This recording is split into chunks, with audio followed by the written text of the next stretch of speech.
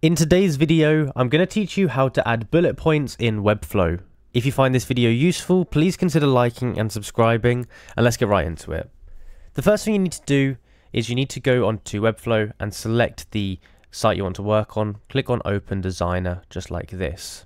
Now, I'm going to teach you a very simple way that you can use the bullet points here. What we have to do is go to the left side and go to Add Elements.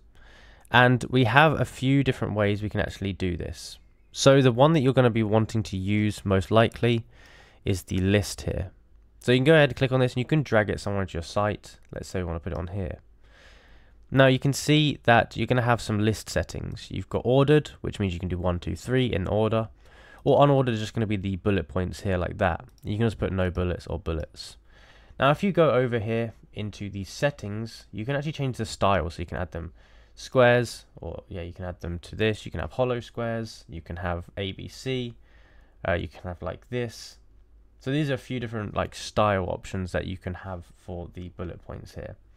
So what you can do is you can go in and you can change the colors and all of that of them quite easily. And what we can do is we can, inside of these little list items, if you want to, for example, go ahead and add some text, you would go up here, go to the text. So let's say we want to add a heading, drag it in there, and that's going to put a heading next to it. So we could put hello like that, and that's going to be a bullet point next to the text. You can obviously resize the text here just to make it line up a little bit better with the bullet points here. And I'm not sure if you can increase the size of the bullet point. Looks like you can't. So I think in terms of stylizing them, you're going to have to use some custom code to actually stylize the bullet points, which is slightly annoying. But that's how you basically go ahead and use them. The second way you can do it is you can install a custom font, such as this one here. This is called Font Awesome, and this allows us to use fonts which we can use as bullet points.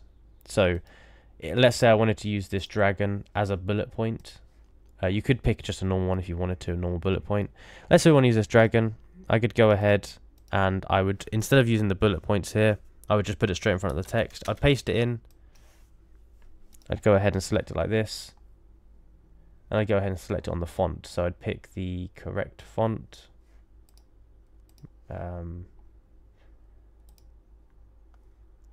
This one here, and then we can obviously use the dragon as the bullet point. So that's another way you can do it. And if you want to see a bit more of an in-depth video about how to do that, I have a video on the channel about it. But if you enjoyed the video and found it useful, be sure to like and subscribe, and I'll see you in the next one.